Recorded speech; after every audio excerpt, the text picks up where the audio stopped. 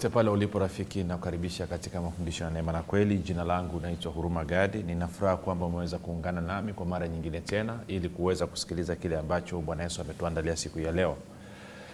Kumbuka tu mafundisho ya neema na kweli yanakuja kwako kila siku muda na wakati kama huu, kama unasikiliza kwa njia ya redio na pia kama unatumia mitandao ya kijamii kama vile YouTube ama WhatsApp, ama kama umepakua application yetu ya Uzima Time Podcast, basi mafundisho haya yanakuwa posted kila siku. Lengo la vipindi vya neema na kweli ama mafundisho ya neema na kweli ni kujenga imani yako wewe unanisikiliza ili uweze kukua na kufika katika cheo cha kimo cha utimilifu wa Kristo. Kwa lugha nyingine, ufike mahali ufikiri kama Kristo, uweze kuzungumza kama Kristo na uweze kutenda kama Kristo.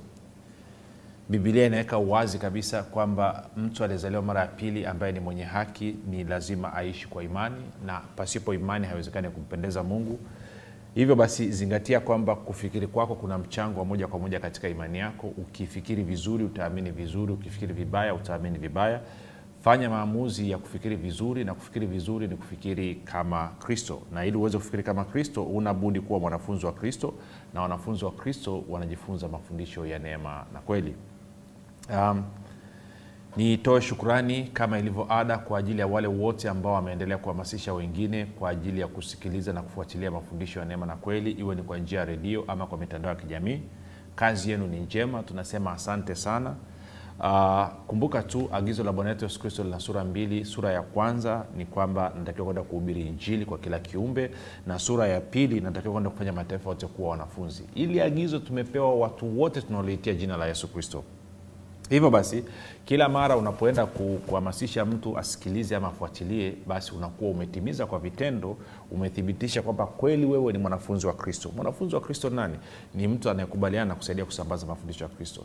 Shukrani pia kwa ajili ya wale wote wanaofanya maombi kwa ajili ya vipindi vya neema na kweli, kwa ajili ya wasikilizaji wa vipindi vya neema na kweli, na kwa ajili yangu mimi pamoja na timu yangu. Na niwashukuru vile vile wale wote ambao kwa fedha zao wamekuwa wakichangia kulipia gharama za vipindi vya redio kwa vipindi vya redio.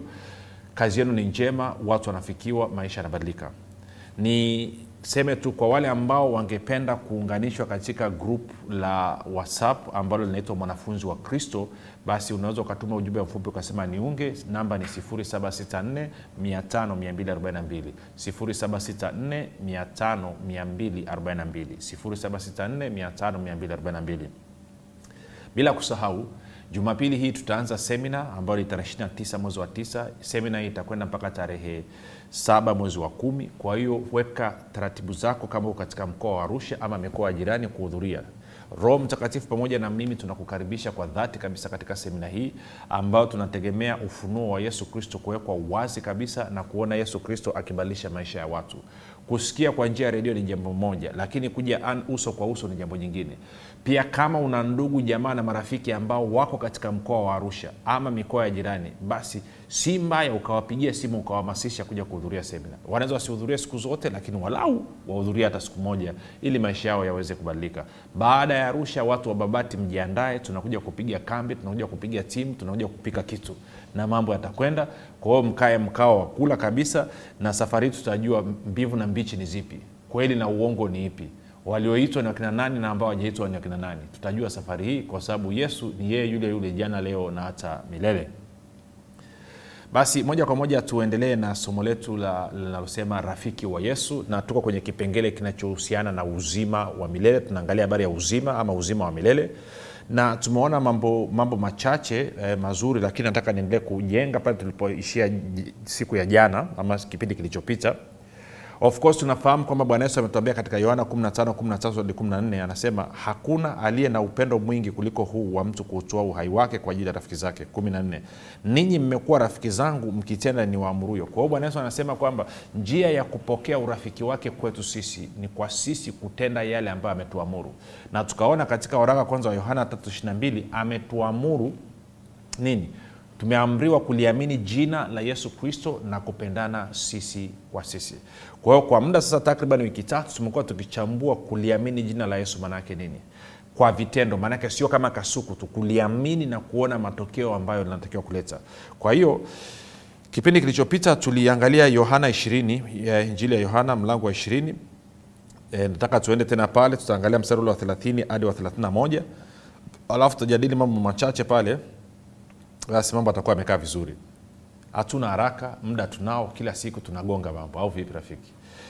Mstari wa 30 anasema hivi. Haleluya. Anasema basi kuna ishara nyingine nyingi alizozifanya Yesu mbele ya wanafunzi wake zisizoandikwa katika kitabu hiki. 31. Lakini hizi zimeandikwa ili mpate kuamini ya kwamba Yesu ndiye Kristo mwana wa Mungu, na kwa kuamini muwe na uzima kwa jina lake. Na kwa kuamini muwe na uzima kwa jina lake. Nikakueleza mambo machache jana, nikakwambia Yohana anaandika hivi kwa sababu taifa la Israel walikuwa wanasubiria Masihi. Masihi ndiye Kristo. Yaani neno Kristo, tunapotumia neno Kristo sisi tumelitoa kwenye nini? Kwenye lugha ya Kigiriki ambayo ni Christos. Kwa hiyo kwa Kiingereza wakasema Christ, sisi tukasema Kristo. Lakini kwenye lugha ya Kiebrania ni Amashia, ambao tunapata neno la Kiswahili Masihi. Kwa hiyo Israel walikuwa wameahidiwa na Mungu ujio wa Masihi. Kwa hiyo walikuwa wanamsubiri. Na ndio maana hata wanapoambiwa, na walikuwa wanajua kabisa huyu Masihi akija, huyu Masihi atakuwa ni mfalme. Wanajua kabisa. Lakini walikuwa wana picha zao tofauti. Walikuwa kuna dhana ambao walikuwa wamejenga kuhusu huyu Masihi akija. Yesu alikuwa anajua atakuwa mfalme. Yesu alikuwa anajua kwamba atawatoa katika nini? Katika shuruba alizokuwa nazo. Kwa sababu wanaelewa maana ya mfalme, wanajua kwamba kazi ya mfalme ilikuwa nini? Kwamba ni kuwa jaji, lakini pia ni kuwa mchungaji, lakini pia ni kupigana vita kwa niaba yao. Kwa kuna matarajio waliokuwa nayo. Na kwa maana kuna matarajio waliokuwa nayo kuhusu huyu Yesu. Ndio maana huyu bwana anaandika, Yohana anaandika, anaambia kwamba sikiliza, huyu Yesu ndiye Kristo, ndio Masihi mwenyewe tulikuwa tunamsubiria. Tunakwenda sawa sawa. Sasa sikiliza. Ngoja nikuonyeshe kitu uweze kuelewa, kwa sababu tuna nafasi ya kuzungumza hapa. Tende tuanze kabisa kwenye Yohana mlango wa kwanza.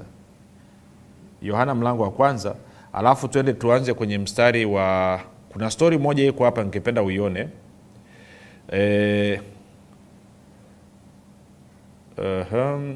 Iko mbele kabisa. Inamuhusu tuende mstari wa 43. Yohana mlango wa kwanza, tuanze mstari wa 43 na kuendelea. Ni story ndefu kidogo, sikiliza hii. Anasema siku ya pili yake alitaka kuondoka kwenda Galilaya, naye akamwona Filipo. Yesu akamwambia nifuate. Kwa hiyo Bwana Yesu akamwona Filipo, akamwambia Filipo nifuate. Naye Filipo alikuwa mtu wa Bethsaida, mwenyeji wa mji wa Andrea na Petro. Filipo akamwona Nathanaeli, akamwambia tumemwona yeye aliandikwa na Musa katika Torati na manabii. Kumbuka nilikusomea jana kwenye Kumbukumbu la Torati 18 mstari wa 17 hadi 19. Na manabii, Yesu mwana wa Yusufu, mtu wa Nazareti. Yesu mwana wa Yusufu, mtu wa Nazareti. Nathanaeli akamwambia laweza neno jema kutoka Nazareti? Kwa hiyo inamletea shida Nathanaeli kuambiwa kwamba Masihi anatokea Nazareti. Anasema laweza kutoka neno jema kutoka Nazareti. Filipo akamwambia njoo uone. Basi Yesu akamwona Nathanaeli anakuja kwake, akanena habari zake. Tazama Mwisraeli kweli kweli, hamna hila ndani yake. Nathanaeli akamwambia umepataje kunitambua? Yesu akajibu akamwambia kabla Filipo hajakuita, ulipokuwapo chini ya mtini nilikuona. Nathanaeli akamjibu Rabi, wewe u mwana wa nani? Wa Mungu, ndiwe mfalme wa Israel. Kwa hiyo ndio maana kule Yohana anasema kwamba huyu Yesu ndiye Masihi mwenyewe, ndiye mpakwa mafuta mwenyewe, ndiye Kristo mwenyewe. Wengine wanadhania kwamba Kristo ni kama vile ni jina la pili la Yesu. No, ni cheo. Kristo ni cheo. Kwa hiyo anasema Yesu ndiye Masihi, ndiye Kristo. Lakini pia kumbuka anasema ni mwana wa Mungu. Na hapa Nathanaeli anasema ni mwana wa Mungu. Sasa kuna rafiki zangu wanapataga shida wakisikia tunasema kwamba Yesu ni mwana wa Mungu. Bwana mmoja akapiga simu akauliza akasema wewe unawaambia watu kwamba Yesu ni mwana wa Mungu. Swali langu ni hili kwako. Mke wa Mungu ni nani? Kwa sababu Mungu si kiumbe hazai kama sisi. Kwa hiyo niambie mke wa Mungu ni nani mpaka awe na mtoto? Sasa maswali mengine na hoja nyingine ni hoja ambazo hazina mashiko. Ni hoja ambazo za mtu ambaye afikiri. Kwa wakati ndugu amepiga na challenge na nilikuwa kwenye redio tuko live. Nikamwambia Ngoja nikuulize swali. Kwenye akili yako wewe unaona ili mtoto apatikane lazima watu wafanye ngono, si ndio? Kwamba huoni kwamba Mungu anaweza akafanya kuleta mtoto kwa njia nyingine? Nikamuuliza swali. Okay, niambie mama yake na Adamu ni nani? Ama baba yake na Adamu ni nani? Kama Mungu aliweza kumuumba Adamu kutoka kwenye mavumbi ya ardhi, anashindwa nini kumuumba Yesu kwenye tumbo la Mariamu? Jamaa akakata simu. Kwa sababu alikuwa hajafikiria kwa upande huo. Si yeye amefikirishwa tu kwamba ili mtoto apatikane ngono. Hakuwahi kuwaza kwamba kama ambavyo Mungu alimuumba Adamu kutoka kwenye mavumbi ya ardhi, Mungu huyo ana uwezo wa kumuumba Yesu Kristo katika tumbo la Mariamu. Kwa hiyo tunaposema Yesu ni mwana wa Mungu, ni mwana wa Mungu, yes, kwa sababu Mungu alichukua mbegu yake kwa maana ya neno lake akatia ndani ya tumbo la Mariamu, mtoto akazaliwa, jina lake akaitwa Yesu. Na kila anayetia imani kwa huyu Yesu anapata uzima wa milele. Sasa nikakuonyesha, tuende tena kwenye Matendo ya Mitume mlango ule wa 4 mstari wa 12. Petro anahubiri, anasema, wala hakuna wokovu katika mwingine awaye yote, kwa maana hapana jina lingine chini ya mbingu walilopewa wanadamu litupasalo sisi kuokolewa kwalo. Sasa ngoja nikueleze kitu. Unapoliitia hili jina, tumeambiwa kwamba habari hizi zimeandikwa mpate kuamini ya kwamba Yesu ndiye Kristo mwana wa Mungu, na kwa kupitia jina lake, kwa kuliamini jina lake, kwa kuliitia jina lake, muwe na uzima. Tunapata uzima kupitia jina la Yesu. Na hakuna jina lingine ambalo lina uwezo wa kumuokoa mwanadamu kutoka katika dhambi na kumuingiza katika haki, kutoka katika uasi na kumpatanisha na Mungu. Hakuna jina lingine. Hakuna jina lingine linaloweza kumtoa mwanadamu kwenye mauti na kumuingiza katika uzima. Hakuna. Sasa nisikilize. Tuende kwa Yohana 5:24. Nikuonyeshe kitu. Tutaelewana tu. Sasa inawezekana unanisikiliza. Kitu cha kwanza, mimi sikuhubiri ama sikufundishi ili uwe mshika dini, kwa maana ya kwamba uingie kwenye dini ya Kikristo, na kueleza habari za Yesu Kristo mwana wa Mungu, ambapo wewe unayenisikiliza utakapotia imani yako kwake utapata uzima wa milele. Sasa sikia Yohana 5:24. Anasema hivi, amin amin nawaambia, yeye alisikia neno langu, huyu Bwana Yesu ndo anazungumza, na kumwamini yeye aliyenituma yu na uzima wa milele. Kwamba ukiamini kwamba Mungu amenituma unapata uzima wa milele, wala haingii hukumuni, bali amepita kutoka mautini kuingia uzimani. Kwa hiyo anasema mtu yeyote anayeliamini jina la Yesu, anayeliitia jina la Yesu, hata ingia kwenye hukumu, hata hukumiwa, bali anakuwa amepita kutoka wapi? Kwenye mauti na kuingia uzimani. Sasa nizungumze na wewe unanisikiliza. Wote kwenye vitabu vya imani, iwe ni kwa Wakristo, iwe ni kwa Wayahudi, iwe ni kwa Waislamu, wote kabisa tuna story ya mwanzo wa mwanadamu ikianzia pale bustani ya Eden. Tuko sawa? Iko kwenye Torah ya Wayahudi, iko kwenye Quran ya Waislamu, na iko kwenye Biblia ya Wakristo. Wote tunakubali chimbuko la wanadamu ni Adamu. Ndio maana tunaitwa bin Adam. Sasa wote pia tunakubali kwamba pale bustani ya Eden, Adamu na mke wake Eva, Hawa, muite vyote tunavyomuita, walikaidi maelekezo ya Mungu. Walikaidi maelekezo ya Mungu. Sasa nikuulize wewe, Adamu alikuwa dini gani? Adamu alikuwa ni dini gani? Kwa sababu ukiniambia Adamu alikuwa ni Myahudi, dini ya Uyahudi imeanza kumbuka, taifa la Israeli limeanza na Abraham takriban miaka 2000 baadaye. Kwa hiyo uwezi ukasema Adamu alikuwa ni Myahudi, wala uwezi ukasema Adamu alikuwa ni Mkristo, maanake Kristo alikuwa hajaja. Kristo amekuja takriban miaka 1400 baadaye. Na wala uwezo ukasema Adamu alikuwa ni Muislamu, kwa sababu Uislamu umekuja miaka 4600 baadaye. Kwa hiyo Adamu alikuwa hana dini. Adamu alikuwa na nini? Adamu alipokuwa bustani ya Eden alikuwa na uhusiano na Mungu. Na katika uhusiano wake na Mungu akaambiwa matunda ya mti wa ujuzi wa mema na mabaya usile, siku utakayokula utakufa hakika. Kwa maneno mengine, msingi wa uhusiano wake na Mungu ulikuwa ni yeye kukaa katika uzima. Tunakwenda sawa rafiki? Kukaa katika nini? Katika uzima. Na alipoasi akaacha kumwamini Mungu, akamwamini shetani, akatoa yale matunda akala. Biblia inasema wazi kabisa, ukisoma katika mlango wa 3, na hata hayo kwenye Torah inazungumza hivyo, sina waka kwenye Qur'ani kama inazungumza hivyo. Adamu akafukuzwa, akaondolewa kutoka katika bustani ya Eden. Alafu kulikuwa kuna mti wa uzima katikati ya bustani.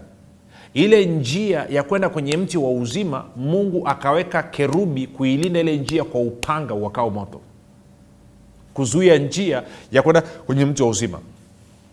Sasa tunafahamu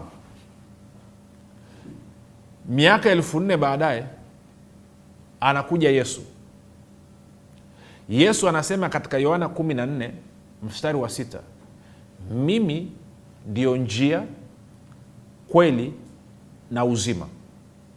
Mtu haji kwa Baba isipokuwa kwa njia ya mimi. Kwa maana nyingine, mtu harudi kwenye uhusiano na Mungu isipokuwa kwa njia ya Yesu Kristo. Yesu Kristo ndiye kiongozi pekee katika imani zetu, kiongozi pekee ambaye alishinda mauti, alikufa akafufuka, ambaye yu hai sasa hivi tunavyozungumza. Wengine waanzilishi wote wa dini na madhehebu tunavyozungumza sasa hivi hawapo, wamekufa. Kukuonyesha kwamba Yesu peke yake ndio ana uwezo wa kutoa uzima, na huu uzima unapatikana kupitia jina la Yesu. Na ukipokea huu uzima, maana yake ni kwamba hutakwenda kwenye jehanamu ya moto. Jehanamu ya moto imewekwa kwa ajili ya watu wote ambao ni waasi. Uasi nini? Ni kuto kumwamini Yesu Kristo. Na moto wa jehanamu ni kwamba ulikuwa umeandaliwa kwa ajili ya Ibilisi na malaika zake. Kasome Mathayo 25, uanze mstari wa 31 uende mpaka kule mbele. Moto wa jehanamu haukuwa umeandaliwa kwa ajili ya mwanadamu, ulikuwa umeandaliwa kwa ajili ya shetani na malaika zake Ibilisi. Tuko sawa? Kwa sababu hiyo, kila atakaye liitia jina la Bwana, kila atakaye mkubali Yesu kuwa ni Kristo mwana wa Mungu, kila atakaye tia imani yake kwenye jina la Yesu, Biblia inasema wazi, hata ingia kwenye hukumu, na kwa sababu hiyo hata kwenda kwenye moto wa jehanamu. Na anayeweza kukusaidia wewe usiende kwenye moto wa jehanamu, anayeweza kukusaidia wewe usiungue milele, ni Yesu Kristo peke yake. Hakuna jina lingine, hakuna mtu mwingine yoyote, hakuna mwanadamu mwingine yoyote anayeweza kukuokoa wewe na moto wa jehanamu. Ni Yesu Kristo peke yake. Ndio maana unatakiwa utie imani katika jina lake. Yesu alipokuja akaja kurudisha uhusiano na Mungu. Uhusiano na Mungu unarudije? Uhusiano na Mungu unarudi pale ambapo mwanadamu anapokuwa amepokea uzima. Ndio maana anasema mimi ni njia, kweli na uzima. Tunafahamu siku ile anakamatwa usiku pale bustanini, walipokuja viongozi wale na askari wa Kirumi kumkamata, Petro alitoa upanga akamkata yule mfanyakazi wa kuhani sikio. Bwana Yesu akamwambia rudisha upanga. Rudisha upanga wako halani. Akamchukua ile sikio, akamwombea yule ndugu akapona. Kwa nini Yesu anafanya vile? Kumbuka Yesu amesema yeye ni njia, kweli na uzima. Anasema nini? Anasema njia ya kuendea mti wa uzima imefunguliwa, iko wazi. Waache watu waje wale matunda ya uzima wapate uzima. Kwa hiyo ndugu, Adamu hakuwa Mkristo. Adamu hakuwa Myahudi. Adamu hakuwa Muislamu. Adamu alikuwa na uhusiano na Mungu aliye hai.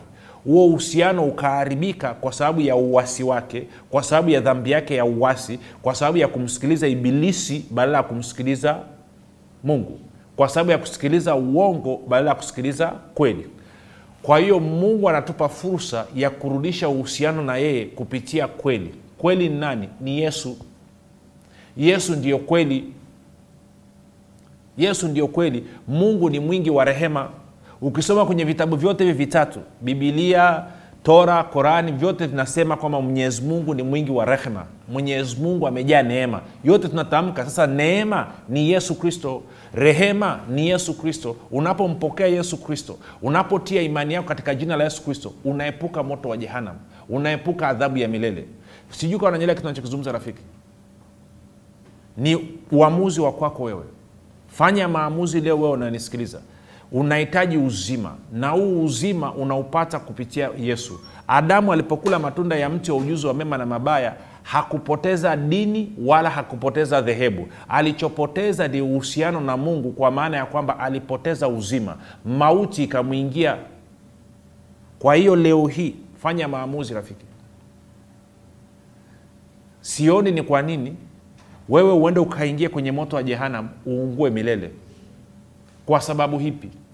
Wakati leo una fursa ya kuzaliwa mara ya pili. Leo una fursa ya kumpokea Yesu Kristo na kuepuka hukumu na kuepuka jehanamu. Na unapompokea Yesu Kristo, maana yake ni kwamba unaliamini jina la Yesu. Na ukiliamini jina la Yesu, Biblia inasema wazi kwamba unapata uzima. Tuko sawa rafiki? Labda nikuulize swali hili, wewe unanisikiliza. Kama wazazi wako wasingekuwa kwenye hiyo dini ambayo upo, je, wewe ungekuwa kwenye hiyo dini? Dini haimpi mtu uzima. Uzima unapatikana kupitia Yesu. Dini haimpi mtu uhusiano na Mungu. Uhusiano na Mungu tunaupata kupitia Yesu. Sasa swali langu ni hili. Vipi kama wazazi wako hicho wanachokiamini hakikuwa sahihi? Na kwa maana hiyo na wewe umefuata mkumbo huo huo. Unaamini kitu ambacho wewe mwenyewe hujakitafiti, hujakifanyia kazi. Je, uko tayari kwenda jehanamu ya moto kwa sababu tu wazazi wako walikuamulia? Ama leo hii wewe kama mtu mzima una fursa na uwezo wa kufanya maamuzi? Mimi nakushauri kama rafiki yako, Yesu Kristo alikufa msalabani akaondoa dhambi zako. Leo hii mpokee. Leo hii tia imani yako kwa jina lake.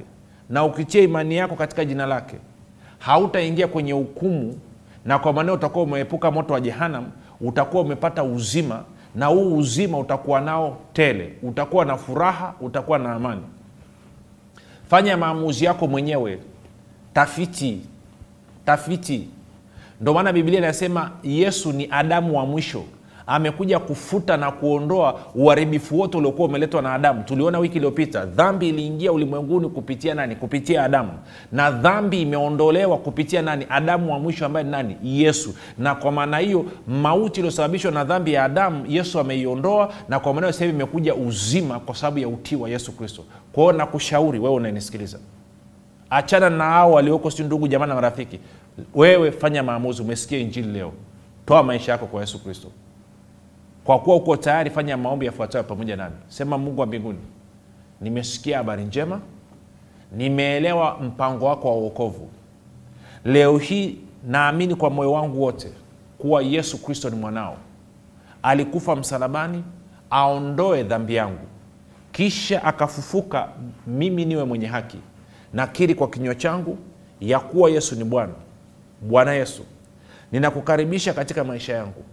Uwe Bwana na Mwokozi wa maisha yangu.